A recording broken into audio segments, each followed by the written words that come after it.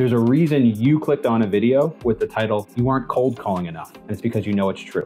Hi everyone, my name is Ian Ross. I'm the owner and CEO of Velocity Estates, and I'm going to tell you why you are not putting in enough activity to generate new business, especially if you're growing that business. Now, let me explain what I mean. If your business is set up entirely around outbound calls and you have 50 full-time employees, each dialing, 10 numbers at a time when sitting on a dialer, you might say to me, we can't possibly cold call anymore. We're burning through the data as it is. There's no new numbers to call. Then you already know you aren't calling enough because you've determined that 50 employees dialing 2,000 hours a week is already worth the expense. It's already worth the cost. In that case, the principle that more activity gets more results is already a big part of how you think about operations. So you can leave. You already got to this point in the video and you agree with me so far. You are free to go. Goodbye.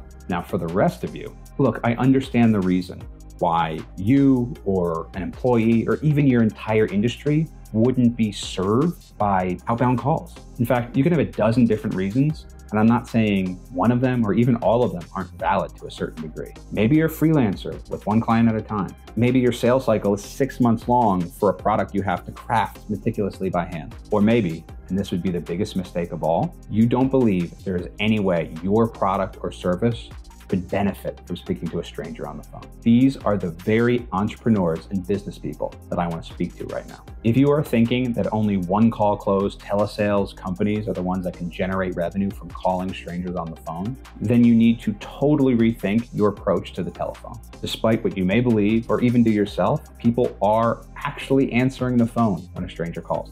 The very fact that many people prefer to text rather than talk to a stranger on the phone is why the cold call has reached a whole new level of effectiveness. Whether you're calling someone's personal cell, and be respectful when you do that, or dialing the front desk of a motel, verbally interacting with a stranger creates the opportunity to build more rapport, earn more respect, and gather way more information than you ever would from a cold email. Now stop for a second, lean back, and let me paint you a picture. Let's take a specific scenario, a situation that demands cold calls, even though you don't expect it to, and apply this principle.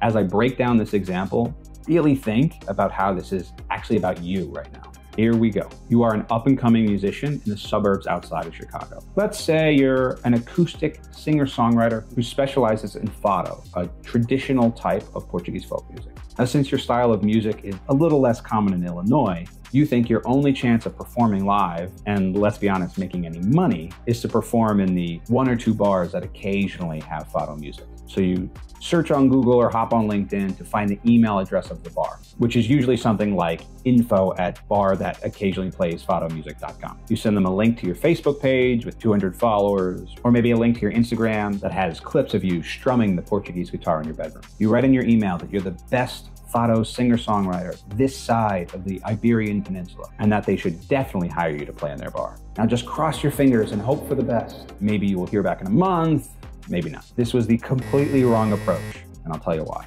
Sure, you spent all this time on the 6 different drafts of the email, and when you send it off, you then realize you had a typo right at the end. Now you wasted time, you're a little stressed, and most importantly, you'll never hear back anyway. I know this is a really specific example, but if you can't do the intellectual work to extrapolate and figure out how this applies to your business, then I don't know what to tell you. Here's what you, the Illinois-based fado singer, should have done. You use Google to get a list of any of the smaller bars within an hour drive. You prepare a brief pitch about what type of music you play, who you are, and why you would be great to be hired by that business.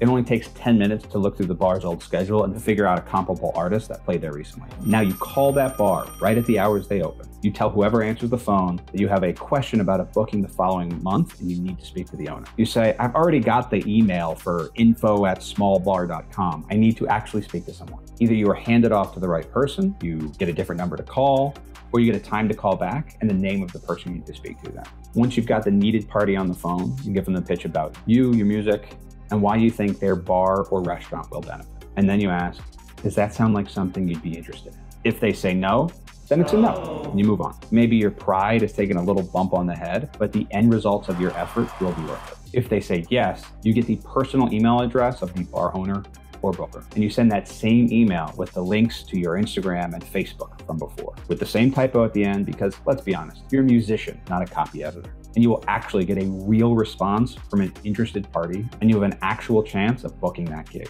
Rinse and repeat for every live music bar or restaurant in that hour's drive, and you will have a heck of a lot more success than you would have ever had from those cold emails before. Now, since the elaborate scenario is complete, you better have found a way to apply this to your growing business. And if not, well, you can always pick up the Portuguese guitar and follow my advice anyway. So what does this all mean?